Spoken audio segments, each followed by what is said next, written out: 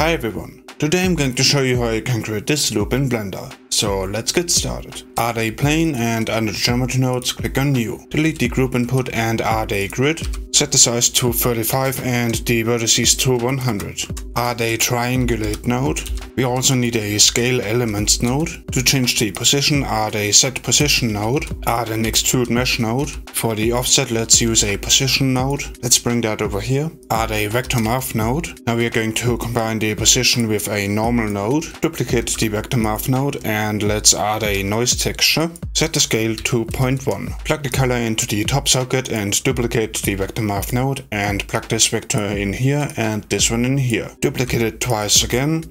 Set this one to normalize and this one to cross product. Plug this vector into the normalize and into the top socket here and this one into the bottom socket. Take this one and duplicate it again. Plug the normalize into the top socket and the cross product into the bottom socket. Now plug the vector into the offset of the set position node and now we have something like this. Duplicate one of the vector math nodes again and set it to minimum. We also need one set to maximum. Take this vector and plug it into the top socket. Set the vector here to 0.07. Now plug the vector into the top socket and set this one to 0.07 again. Plug the vector into the offset of the extrude mesh node. Now here let's type in -0.5. I'm going to set the scale of the noise texture to 0.2. Add a transform node and put it here. Open the timeline. I'll set the end frame to 100 and the frame rate to 30. On frame 1, keyframe the rotation.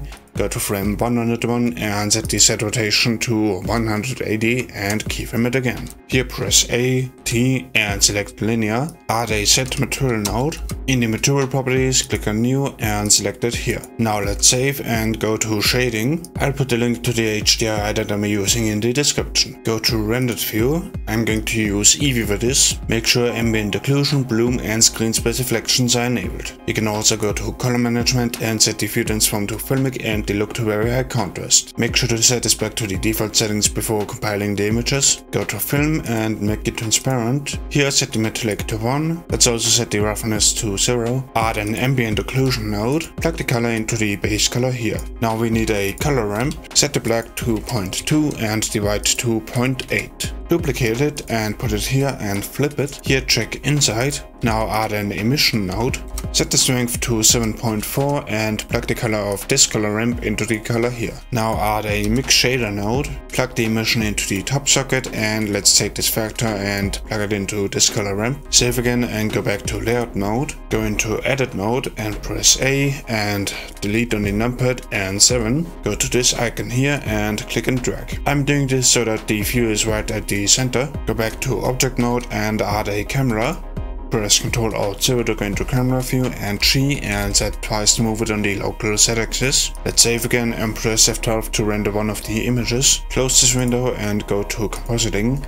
Enable use nodes. Ctrl Shift click on this node so that we can see the image here. Now press Shift and right click and drag over here. Add a glare node, set it to fog glow and set the size to 8. Let's also set this to high. Add a color balance node. I'm going to make the lift purple, the gamma blue and the gain red. Go to the output properties and select an output folder. I just noticed that I set the frame rate back to 24, so let's set it to 30. I'm going to use JPEG with the quality set to 100%. Save again and press Ctrl F12. Feel free to like and subscribe. If you liked this tutorial, then you're probably also going to like the one that is on screen now. I'll see you next time.